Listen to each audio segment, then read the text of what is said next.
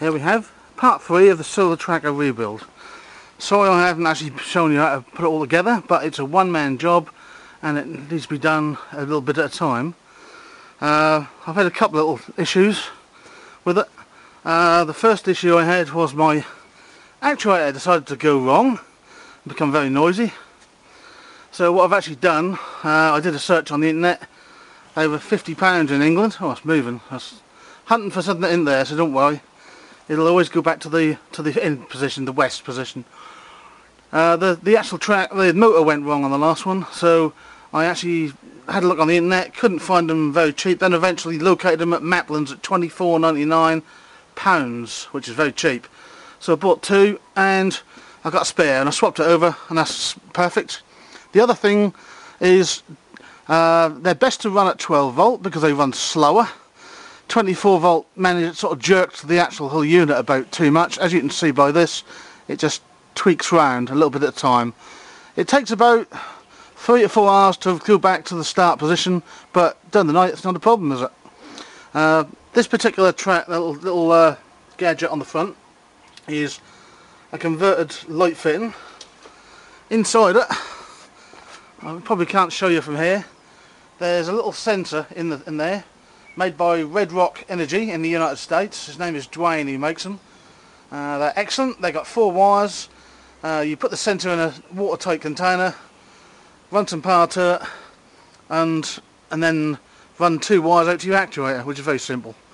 As you can see, my wiring is sort of being gradually tidied up. I'm running that battery power here as usual. So you can see I've got a box here. The main control box in there is all the 24 volt wiring. I actually added an extra one to this today, and I've had to run a wire going all the way along there, and that goes into the garage.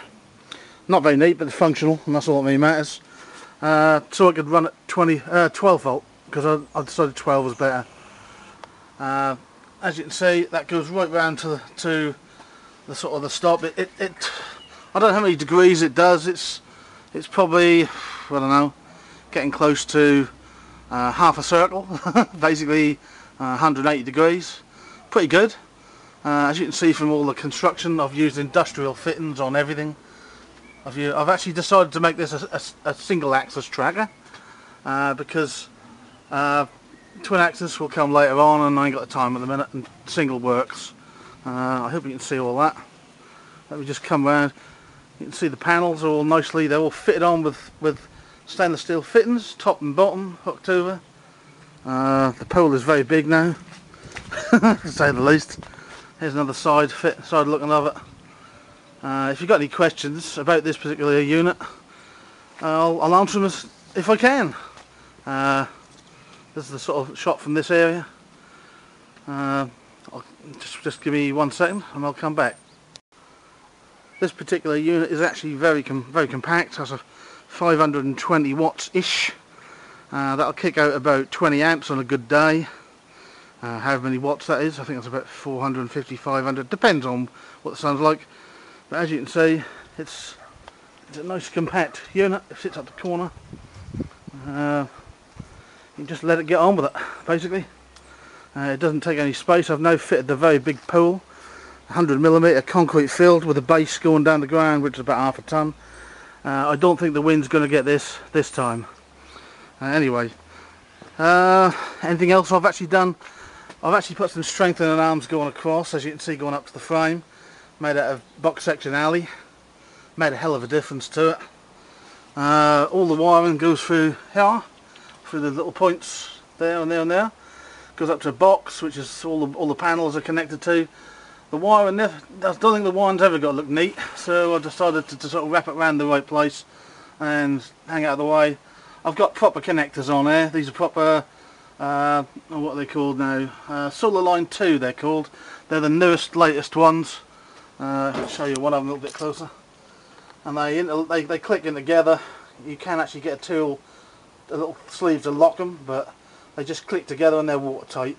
And I've used proper cable as well. This is the bit on the fitting. I'll show you that. And I've done, as you can see, the other bit under there. I've put it on the top and I've hung it on the bottom. I don't know, let's get that right again. I've hung under the front mount that moves round and on the top of the other mount, and as you see, as it goes round, it goes closer, the actuator, you can just about see that, I hope, swings round, so that pulls round the maximum amount of angle. Anyway, that's the update for now. All I can do now is let it get on with it. Oh, I've got to paint it, by the way, because this is steel, and I'm going to actually get some hammerite on this and spend a day hammeriting the steel work up on it.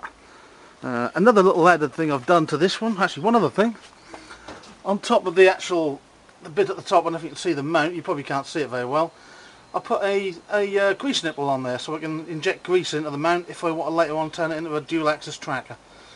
Okay, have fun everybody. Hope that encourages you to build trackers. If I could, I'd actually build lots of them, and I'd have a garden full of them. Right, see you later. Bye.